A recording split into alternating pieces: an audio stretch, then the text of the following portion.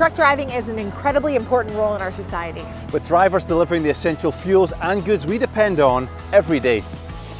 Drivers are a hot commodity. That's why we put so much effort into attracting and retaining them with our winning and safety-first culture. Which is why it means so much when Trucking HR Canada awarded Parkland with the Achievement of Excellence Award for Workplace Culture. This is a testament to our commitment to retain top talent, to take the needs of our employees seriously, support and promote a healthy work environment, and be the best operator for our customers. Well done, team. The annual celebration of car culture was bigger than ever at Las Vegas this week. David Fairbanks and the Ridgeline team were at SEMA, where they were connecting with car enthusiasts.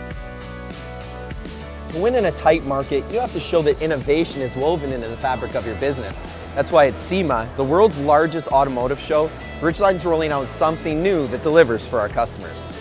The first is our new high-zinc motor oil for classic cars, cornering the vintage automobile market.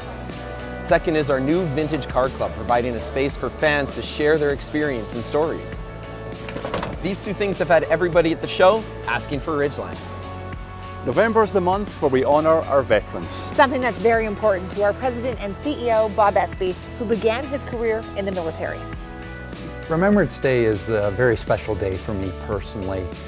It's an opportunity to reflect on the sacrifices that many people have made over the years to make sure that we are able to preserve the lifestyles that we have, the freedoms that we have, and the society that we've built in our countries across all the areas where Parkland operates. This week, we supported the Vancouver Indigenous Veterans Day ceremony, as it's important to recognise Indigenous veterans separately for their service at home and on the front lines.